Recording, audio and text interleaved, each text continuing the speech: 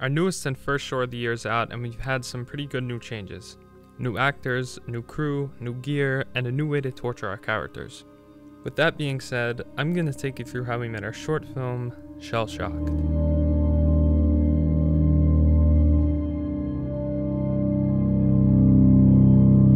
I think everyone could relate to this when I say that old war videos and photographs we would have to look at in history class were always genuinely creepy. Old drawings, documentaries, and real war footage are naturally creepy to me. To shoot the old footage, I brought back the very first camera I ever got back in 2014, which was the Nikon D3200. Originally, I bought this Super 8 camera in hopes that we could film it on there, but ironically the film cost more than the camera, and to have it developed to digital would just take way too long, so we just shot it with the Nikon.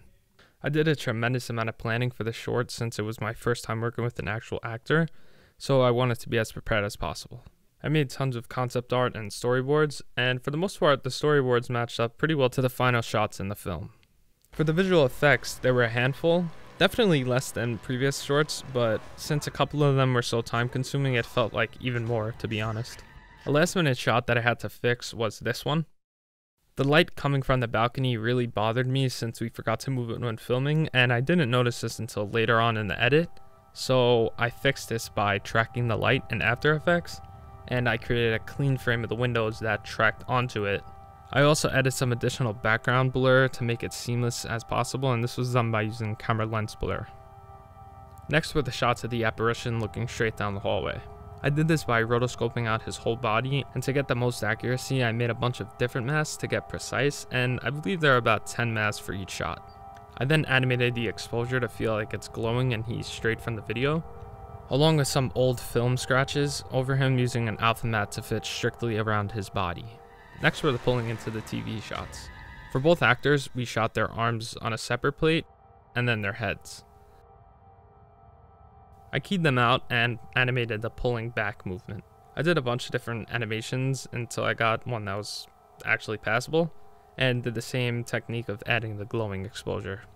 Additionally, the helmet looks really cool, like it went through an intense war, but originally it was just a cheap Halloween prop. My mom actually did some crazy work on it to turn it into an old helmet, and it definitely helped sell the old video even more. This film was pretty jam-packed with Easter eggs, so I hope you guys were able to find at least one of them. I-Namrod Therapy Institute.